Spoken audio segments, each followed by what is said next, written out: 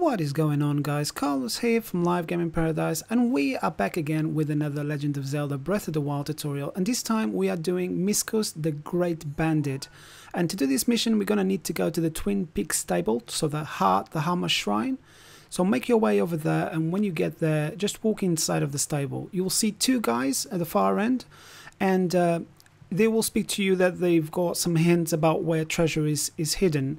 You might need to speak to them twice. They might just give you the hint, sell it to you, because they're going to sell it to you for 100 rupees. So just pay that because it's well worth it. But if they don't have those red exclamation marks above their heads, that means that you need to speak to them once, go away, and then speak to them again, and then they will have those things, because they're thinking about trying to find where the treasure is and not sell it to you for 100 rupees because it's worth a lot more.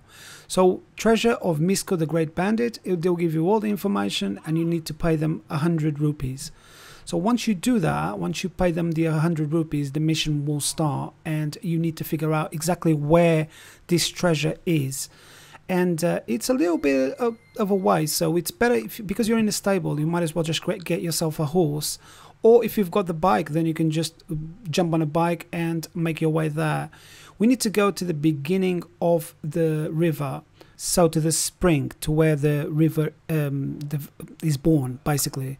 And that's a little bit away, so grab yourself some transport and let's go and get this treasure. So Misko the Great Bandit. So now what we're going to need to do is I've got my bike, so I'm just going to jump on a bike, but you can get a horse in here because it is a little bit of a way away. So we're going to go to the big bridge, or great bridge, the big twin bridge, that's what it's called. And then we're going to go to the small twin bridge, and this is that river that you need to find where the stream is, where the spring of the river is.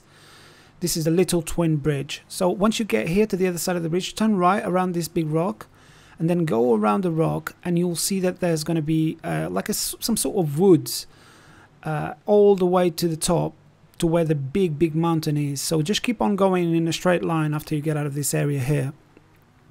You'll pass this rock on the right hand side. There's going to be a bear coming up, so just don't annoy him, because I just went straight into him because I only saw him when I was really close. And don't hit any of the trees like I'm doing. There's no need for that. I'm just a bad driver. And then get out of your bike, and we're going to go to the left here. You see that rock in the center there? There's going to be a korok seed there. So if you haven't picked it up before, it's a good opportunity to pick it up now. Loads of silent rooms in here as well. So grab yourself the korok, and this is cool because you can upgrade your inventory, like have an extra slot to put bows or to put swords or whatever. So where we need to go is right up there. So go to the right here. If you've got Rivali's Gale, you can just go straight up. But you know, I'm just showing people that haven't got it.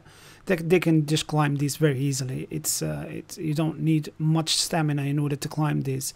So when you get up here, you're gonna get your bombs out and throw a bomb towards the entrance here. This is the entrance that they were looking for, or where the treasure is gonna be. And behind there, I mean, there's so many chests. It's ridiculous, and loads of them with precious stones like sapphire and. I don't know if there's any diamonds here, but once you open the first chest, that's it. The mission is finished. So this first one's got amber in it.